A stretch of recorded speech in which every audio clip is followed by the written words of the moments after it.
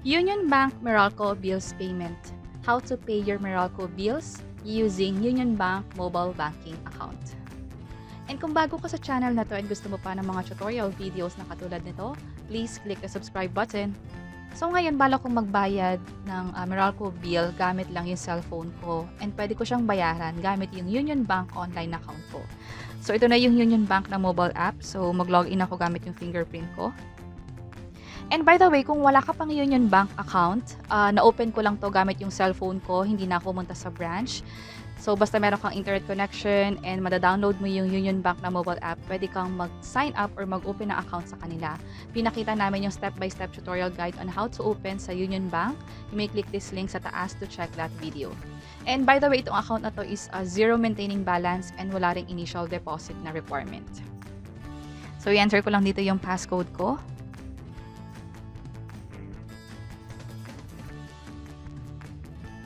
And ito na agad yung account ko sa Unionbank. So, para makapagbayad ng bills, kahit may nilad pa yan, PLDT, or kahit anong bills na gusto mong bayaran gamit yung cellphone mo dito sa Unionbank, dito sa bandang baba, merong pay bills. So, tap natin yan.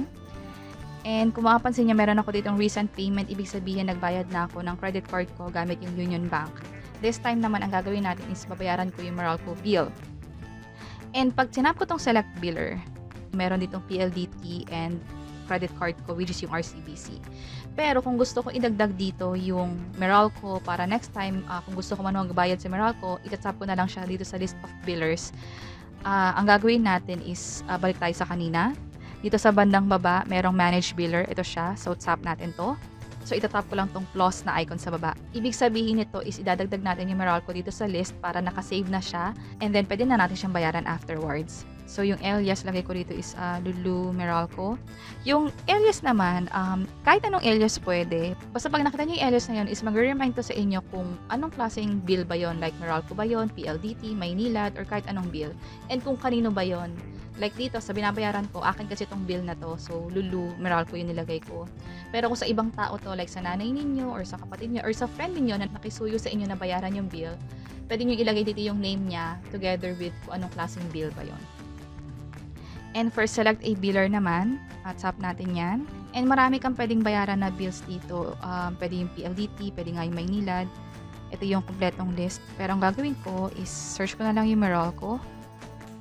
Ito siya, Meralco. So, 10-digit account number. So, saan makikita tong 10-digit account number? Dito sa bill ninyo sa bandang taas, merong customer account number, yung CAN. Itong number na to, ito yung 10-digit account number na kailangan yung ilagay sa Unionbank. So, ilagay ko na siya dito. And isave ko na rin siya as favorite. So, okay na tayo. So, na-double check ko na rin yung account number. Tama naman. So, sa inyo, i-double check nyo na tama yung account number na nilalagay nyo para hindi naman mali or hindi kayo sa ibang account magbayad ng bill. So, tap ko yung save. And ito na. So, nakalagay na dito yung Meralco. So, pwede ko na siyang bayaran moving forward. So, balik tayo sa kanina. And pag tinap ko ulit tong select biller, andito na yung Meralco. So, tap ko to. And tap ko yung next. And i-enter ko na lang dito yung amount.